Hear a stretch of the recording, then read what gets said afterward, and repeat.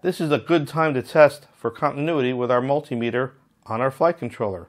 I'm using my helping hands to help hold my probe on the ground of my XT60. Let's try a few connections. Checking continuity, I know this is a ground pad right there. Very good. On our ESCs, the bottom pin is ground, so I'm going to touch that on pin 6. Very good. How about on our LED light? Very good. On our spectrum connector, the center pin is ground. This is doing great. I think we have a good connection there.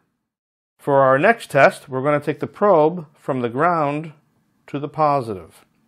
And let's again check the ground point. Nothing. We're getting nothing across any pin on the positive. And of course on the pins here, for the ESCs, nothing.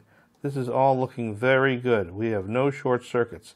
And if you recall, the wire to our LED comes right off the power distribution board, and that beeps on the power distribution board, but not on our flight controller. That's excellent. Great job.